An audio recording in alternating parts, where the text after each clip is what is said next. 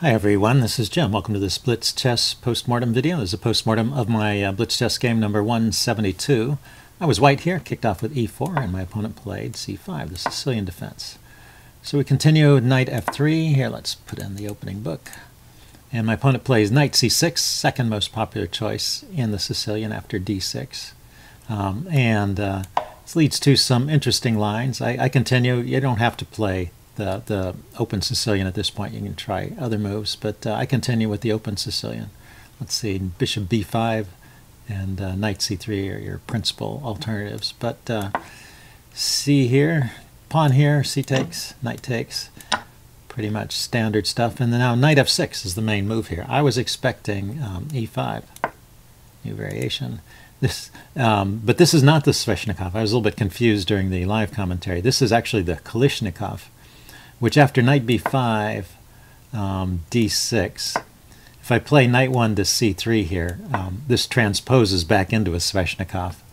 But you don't have to play that way. You could play c4, for example. So the idea with the Sveshnikov move order is you play knight f6 first,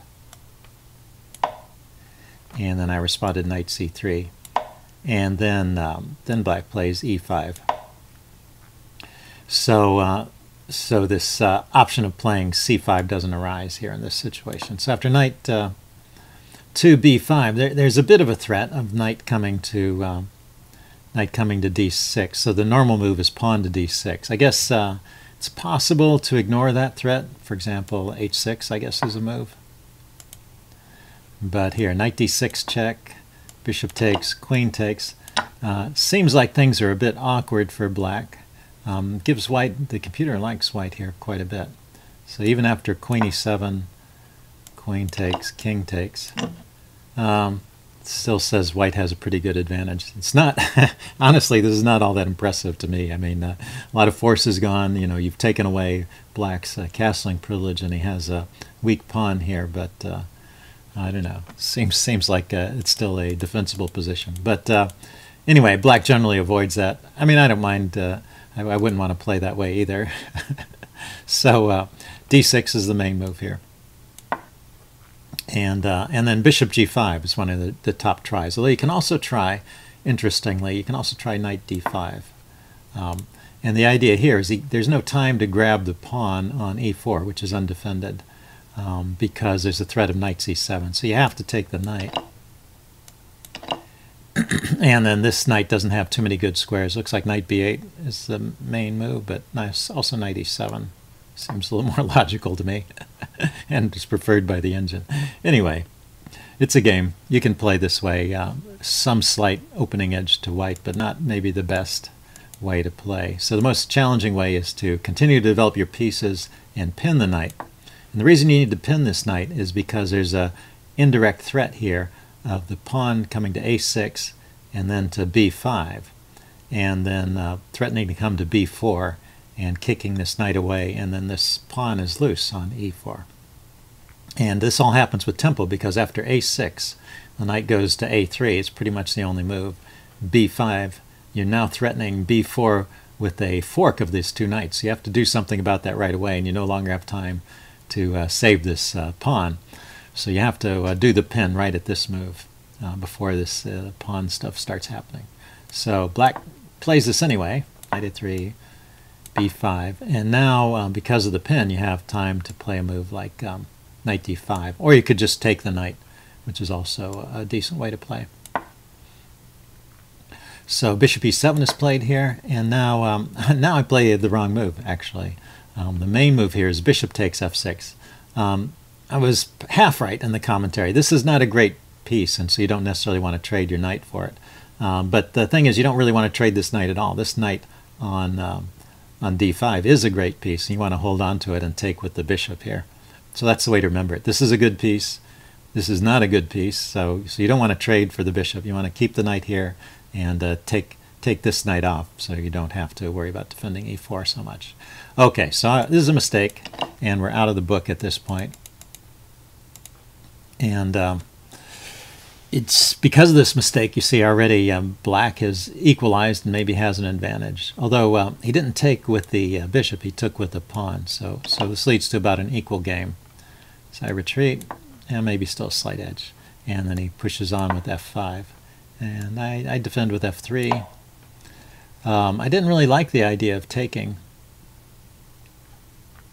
Although the engine thinks, thinks I should just play c4 and let him take. Yeah, I was wondering about that. Do I really need to defend this pawn? So getting the move c4 is an interesting idea there. So f3, he took, I took, and then he played bishop to e6. Pretty logical move, trying to slow down c4, but I play c4 anyway.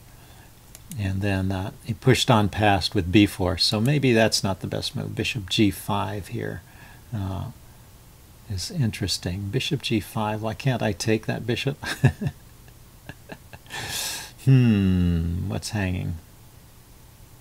There is a threat of a rook skewer, maybe. Bishop g5. Oh, that's bishop g4. Sorry.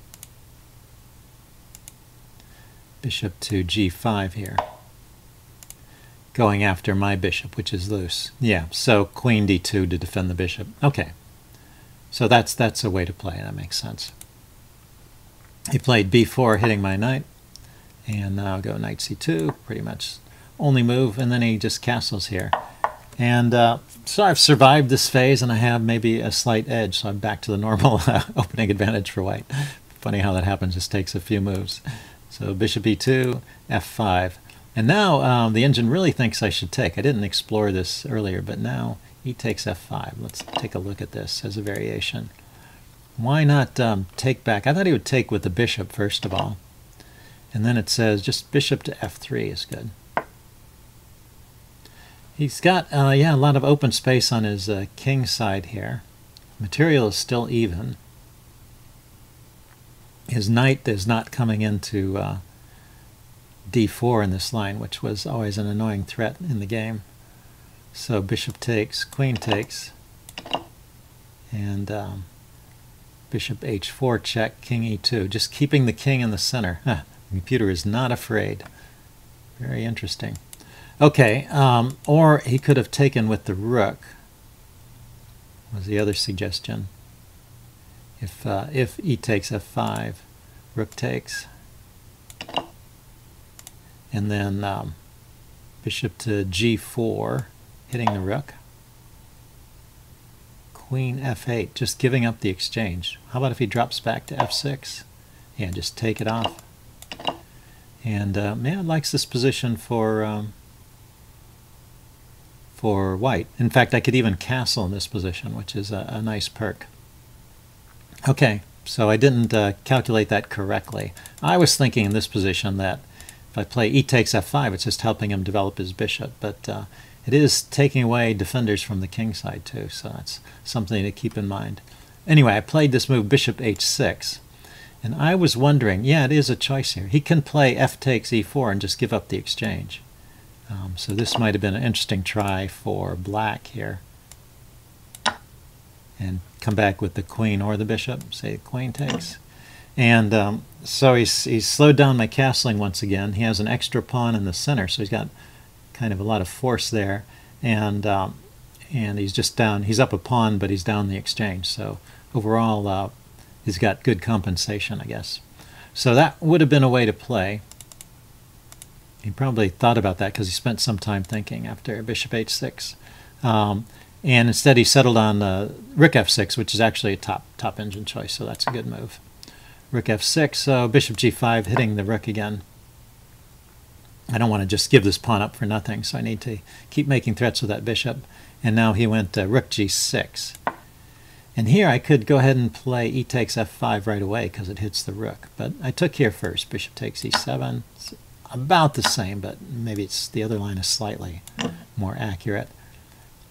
Because now he can throw in queen h4 check. That's the difference. Whereas in the other line that wasn't available. So now, but he didn't do that. He took right away.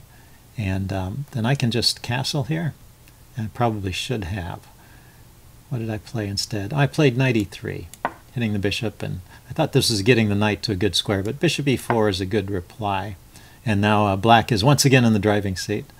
So I went to bishop f3, and he should throw a knight d4 here. I was going to take the bishop.